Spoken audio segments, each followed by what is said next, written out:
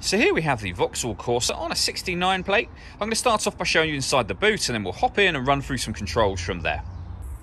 As we approach the back of the car, you can see we have plenty of boot space.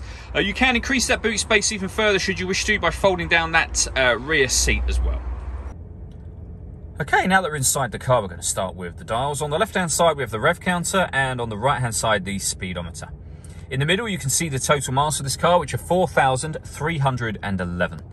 Above that, we have a trip computer. You can change the information displayed there using controls on the steering wheel, and you can have, as you can see, a digital readout for the speedometer, should you wish to.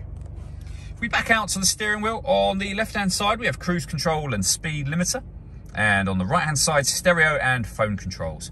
The phone controls can only be used after such time as you pair the phone up to the car, and that is done on the touchscreen in the center just here. Hit phone, and then search device from there. You can see this car's got satellite navigation. There's a full video showing how this system works on our website and on our YouTube channel. Press the home button, will always take you back to here.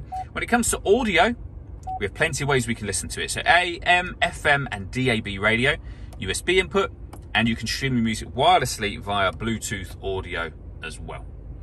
To the left-hand side of the stereo, we have the city button. That makes the power steering lighter for parking, for example, with a heated steering wheel and a heated passenger seat. And on the right-hand side, heated driver's seat, deadlock, so you can lock the car doors from the outside, and you can unlock them from there as well. Below that section, we have the air conditioning. So you can determine the temperature, fan speed, and direction of the air. The air conditioning is on at the minute, so off, and then it's on when that light shows just there. You can recirculate the air that's in the car. That's a great way of heating it up or cooling it down quickly depending on the temperature you've set. And with our rear heated screen up there as well.